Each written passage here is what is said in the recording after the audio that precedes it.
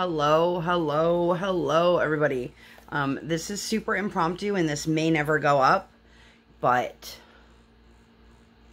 I'm deep in my emotions right now and I wanted to use my outlet.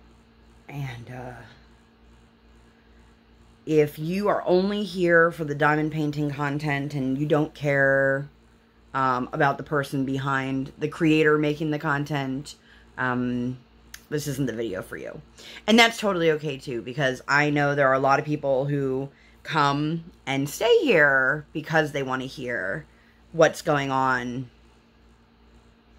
in my life, my kiddo's life, and things like that. So,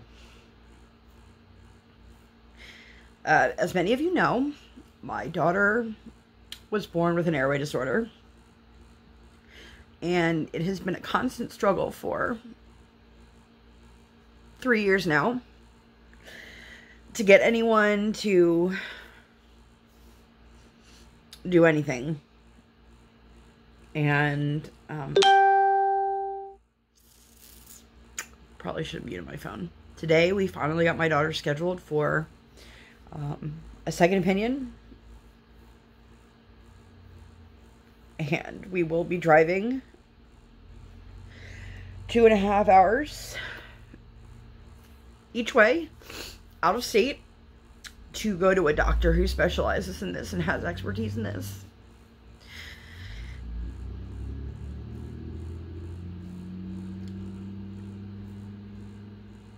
And I know I look super sad because I'm sitting here crying. But to be honest with you, I couldn't be any happier. For those who don't know, my daughter was diagnosed around 3 months old with Laryngomalacia, which means softening or floppy larynx. There are 4 kinds of malacia. You have Laryngomalacia, tracheomalacia, bronchomalacia, pharyngomalacia, and they are of the 4 different depths of the airway. If I have a cool graphic, I'll throw it up. Otherwise, I will leave research links and things like that down below if you have any interest in reading up on this. If you ever have any questions at all, please feel free to reach out to me. All of my contact information is down below, or leave it in the comment section and I can answer it publicly. What it looked like for us, my daughter sounded like a pug from the moment she was born. And we said something in the hospital and they told us, this is normal. This is normal newborn breathing. She was born really quickly. She swallowed too much amniotic fluid. She'll be fine. This is totally normal. And then we went home and it didn't get any better. And we would spend all day long trying to feed her a bottle. She never nursed. She couldn't latch. Probably part of this as well. And for us,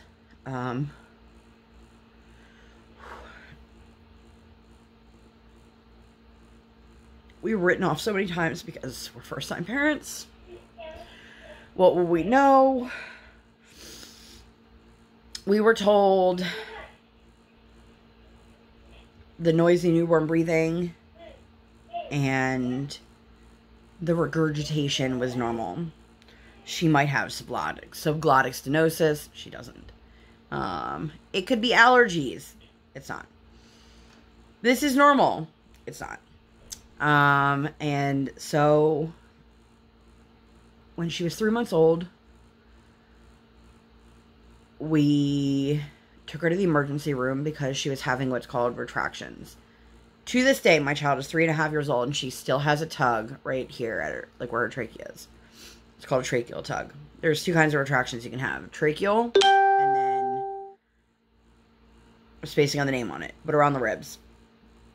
That was the only time I've ever seen her have the ones around the ribs. And I immediately took her to the hospital. And this was January or February, so it was like height of flu season. I had a newborn baby. They took us in right away. Her breathing went back to normal. No more retractions. And then they told us, we suspect your daughter has Laryngomalacia, and they gave us a sheet of paper. And we read it, and we cried, and not because we were scared, but because this sheet finally described everything that we had been dealing with. Let me put my phone on mute. Hold on. Okay. This is not a very professional video. I also can't get the right angle, so, like, I'm, like, all up in the camera. Hey, guys. Anyway, so we got the unofficial diagnosis because you need to have an ear, nose, and throat, an ENT, diagnose you. And the way that they diagnose you is they do a bedside scope. A little camera goes in the nose, down the throat, into the airway. So we had our appointment with the ENT. They confirmed that it was Laryngomalacia. They told us it was mild, and they sent us on our way. For nearly... Let me rewind. So they also noticed that we had reflux. You could see the irritation from the acid coming back up and the damage. Reflux and Laryngomalacia go hand in hand. Think of it this way. If it's irritated when you're trying to breathe, it makes it harder to breathe. And if you're having difficulty breathing, well, that just makes everything worse. So we started her on reflux medication, and we were sent on our way. And around that time, I put my foot down, and I know I keep looking down. I don't have anything here.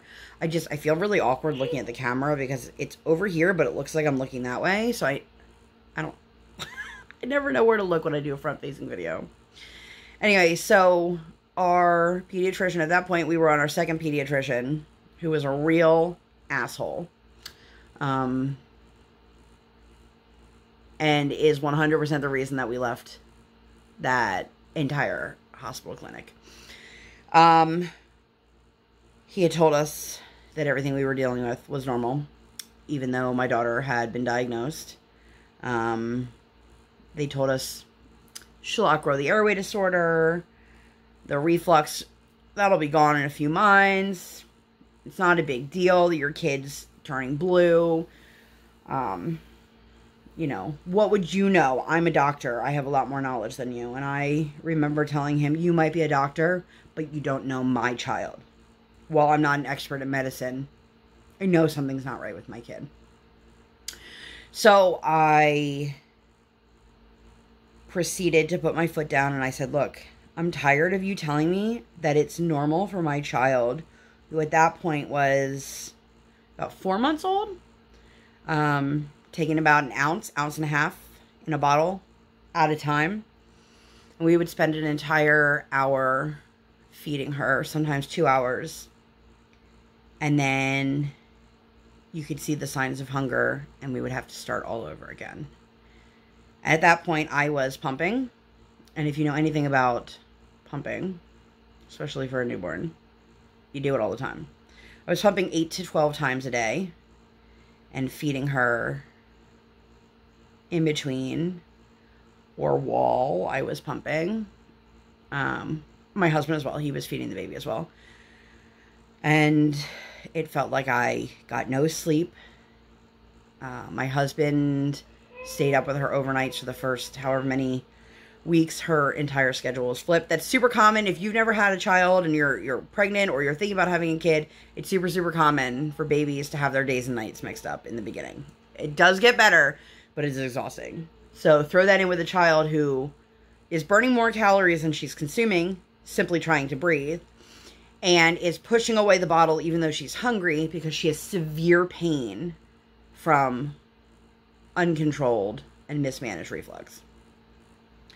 I said, if you're not going to help me, give me a referral to somebody who will. And we started feeding therapy. And we met an amazing speech-language pathologist who was our feeding therapist through the therapy services at our local hospital. And she was amazing. And we stayed with her for 18 months. And I'll come back around to this. And then we spent 2 more months in the feeding clinic. Again, I'll come back to this. So all the while, we got sent back to the ENT for our follow-up. And she's about 6 months old there. And they said to us, well, her stridor sounds much better. You guys can go. Never put a hand on her. Never scoped her again. Never even checked her vital. Like, nothing. Nothing. So they sent us on our way.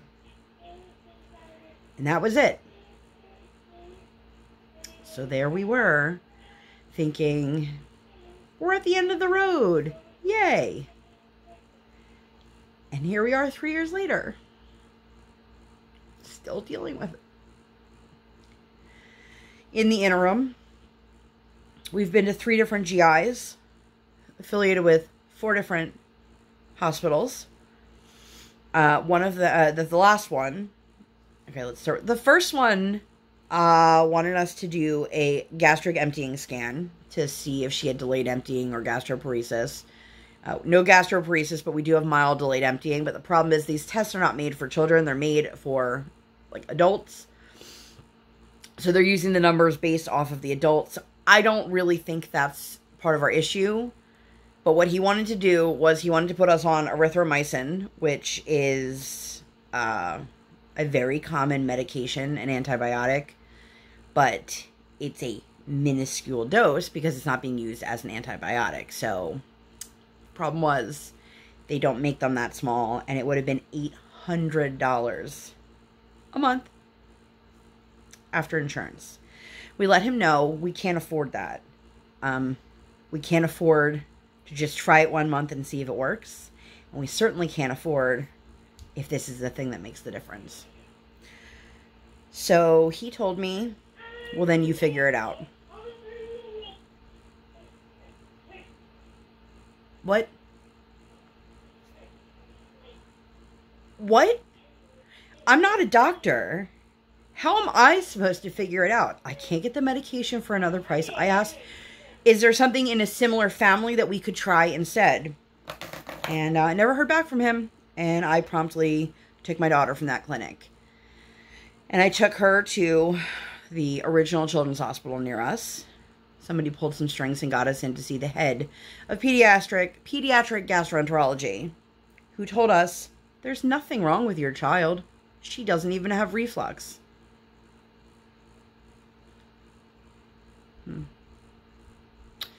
So, if you've ever been around a baby who has reflux, they spew everything. If you've ever been around an adult who has reflux, they don't usually spew anything. You can have silent reflux. You can have it coming up and hear the child swallowing it back down. You can hear the acidity in the burps.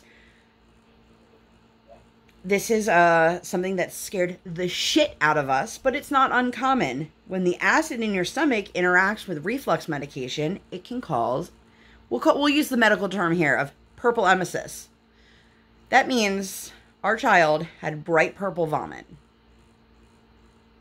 More than once. And you want to tell me she doesn't have reflux. Well, then why is her stomach so acidic if she's not struggling from this? So we promptly left that one and found our third GI doctor, who is who we are with now. He has since transferred hospitals because the first hospital shut down their local office. And let me tell you, I, like a crazy lady, called the office and I said, oh my God, I need to know, where is he going? Is he retiring because he's a little bit older? Sorry, my ear itches and I'm trying to not be like, it's not working. And we followed him to the new one.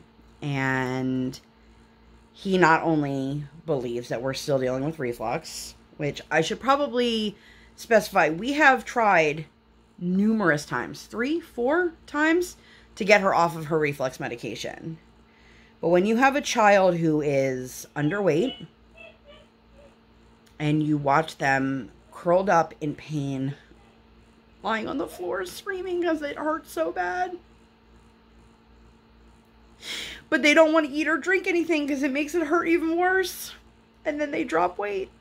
It's really, really hard to just sit there and continue to push through it. And we tried for a long time, if you know anything about reflux, there's a rebound period. We got through the rebound period and it was still not getting any better. So put her back on the reflux medication and here we are. So we are now scheduled to have an endoscopy. They suspect that she might have eosinophilic esophagitis. I want to see what's going on with the reflux. Because while it's normal that babies have reflux, it's not normal that babies continue to have reflux into their preschool years. And everyone kept telling us she'll outgrow it by the time she's 1. By the time she's 18 months old. By the time she's 2 years old. And then we hit 2 and nobody said anything anymore because I think they all knew. She wasn't going to just outgrow it if she hadn't already. So, the second GI doctor that we saw wanted us to go to the feeding clinic. Why, I don't know. But he did. And he sent us. And the feeding clinic helps with kids who have feeding issues based on more psychological needs. Which was not the case for my daughter. My daughter didn't refuse food.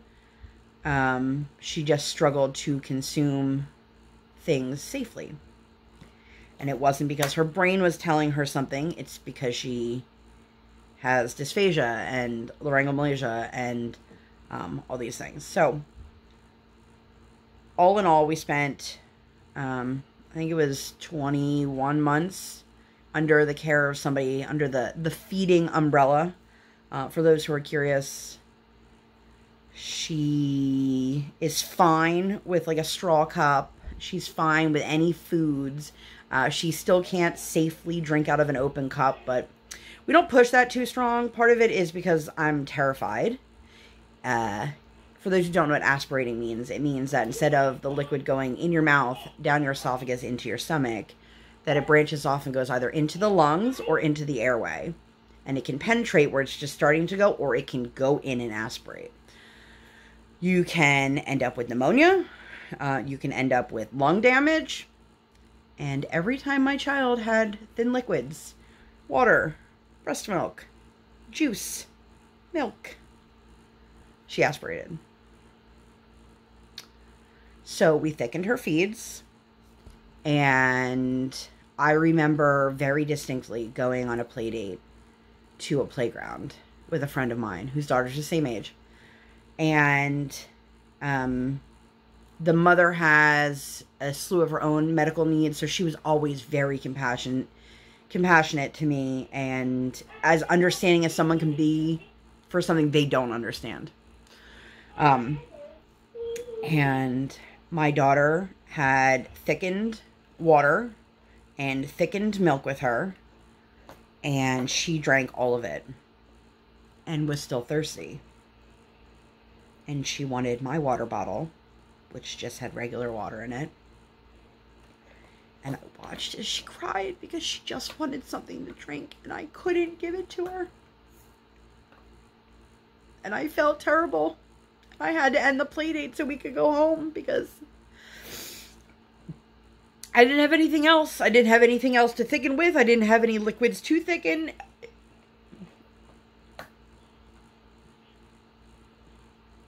I had people cancel play dates because they thought my kid was sick. Because they didn't understand. Because they didn't want to have to be more mindful of the things that were provided at their house. She couldn't have a juice box because I had to thicken it. She couldn't have little cartons of milk because I had to thicken it. And instead of saying, is there something that we can do to accommodate your child, or did you plan on bringing your own things, they just stopped inviting us. So I have watched as having a medical child has affected relationships between me and other parents. How other parents have allowed it to affect their relationship between my child and their child. How it has affected my relationship with my husband and my family. And how it has shaped who I am as a mother.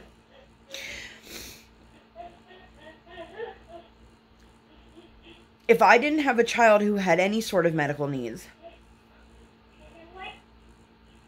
I'm not sure that I would be this fierce mama bear that I am.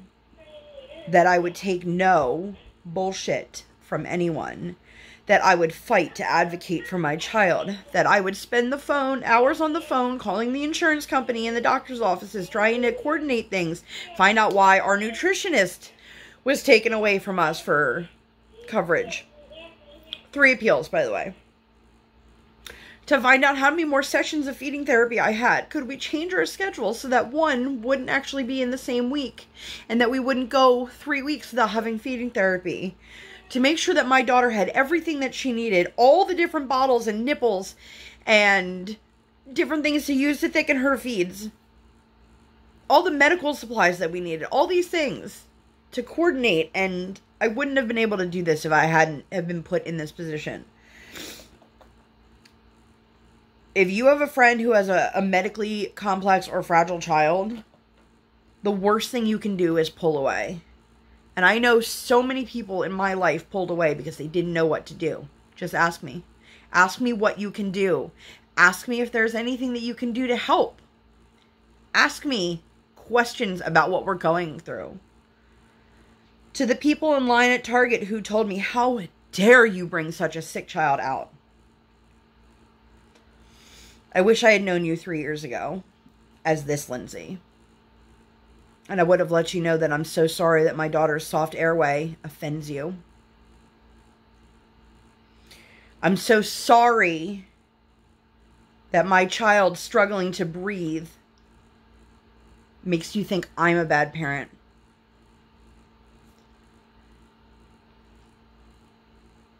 I'm so sorry that she's so skinny and it offends you.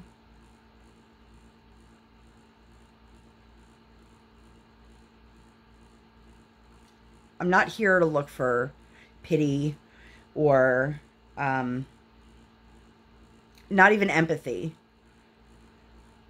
What I am here is to share my story so that if you're going through something, whether it's Laryngomalacia or not, to know that you're never alone.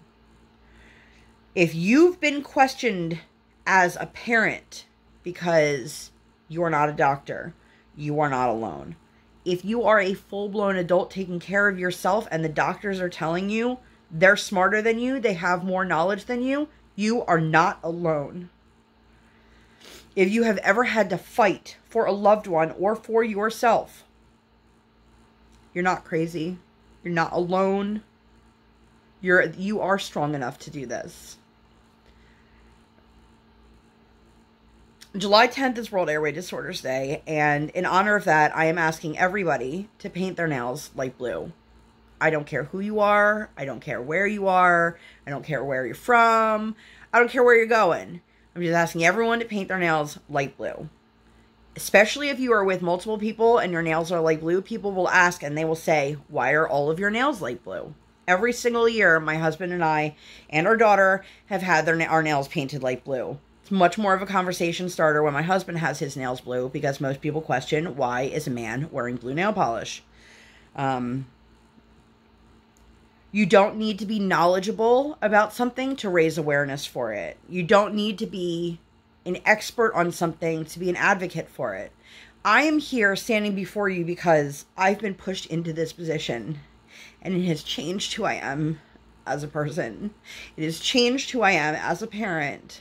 And I will forever be grateful to Coping with Laryngomalacia for giving me the support that I needed, the resources and knowledge that I needed, and for giving me this platform and opportunity to spread awareness and educate. And I'm just asking you to do the same. If you or someone you know has a friend, family, coworker, somebody on the internet that is in the world of airway disorders, there are so many resources out there. There's an amazing group on Facebook for caregivers. Coping with Laryngomalacia, I'll leave all the information down below. They have a free ebook. They have questions to ask your ENT, your gastroenterologist. They have a resource of recommended ENTs in your area. They have meetups across the world. They have virtual connections. So if you're looking for someone in your country, your state, your city, they have all of that available. And had it not been for them, I think my life as a parent would be very different. And I clearly wouldn't be sitting here making this video. So if you guys have made it all the way through, I can't thank you enough. I know this is not my typical kind of video, but I had a lot of things weighing on my heart, and we will be making the journey next month. In the span of 3 days, my daughter will have an endoscopy and a bedside scope, and she will see her GI, and we will get a second opinion on an ENT, and I'm hoping that we find some answers. So, thank you guys so much for being here, and I'll see you in my next one. Bye, guys.